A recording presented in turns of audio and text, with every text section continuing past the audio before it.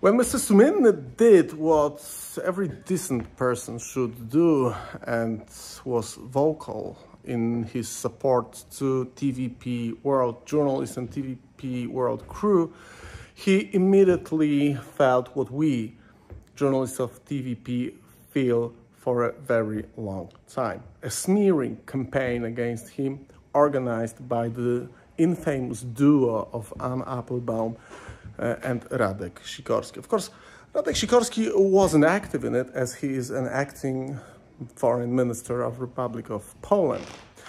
But this particular event, the thing that happened to a man who did a lot to help Ukraine in its struggle against Russia, is a very good example of the crooked reality and twisted narratives that are part of our new history that we described in a docu-series Reset. A docu-series that is describing how Poland, the state that was a victim of communism, was trying to build its new good relations with Putin's Russia when Donald Tusk, current Prime Minister of Republic of Poland, was in this office for the first time. He infamously said during his first parliamentary speech that he's going to talk to Russia as Russia is.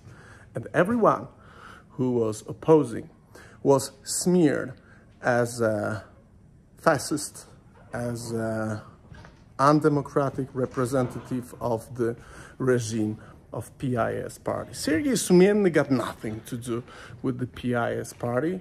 I even do not know his political views. I know that he is describing the Putin's regime as it is. And he did what everyone should do, seeing the police uniforms storming offices of any news station. This is what happened to TVP World, but this is also something that happened to TVP Info, the biggest Polish cable news network. Look at it. I'm inside the newsroom of the biggest cable news network in a country of 40 million people. This is a station that, since it was established, never fell asleep. Because the reality doesn't stop. So in this office, until this day, always someone was working. Not anymore. For about 5 days, TVP Info is switched off. It is not broadcasting. Because the new government with Donald Tusk, a prime minister, and Radosław Sikorski, a foreign minister, and Bartłomiej Sienkiewicz, culture minister, who in his political life, or actually before he became a politician, was a colonel of the Polish secret services and now is a minister of culture.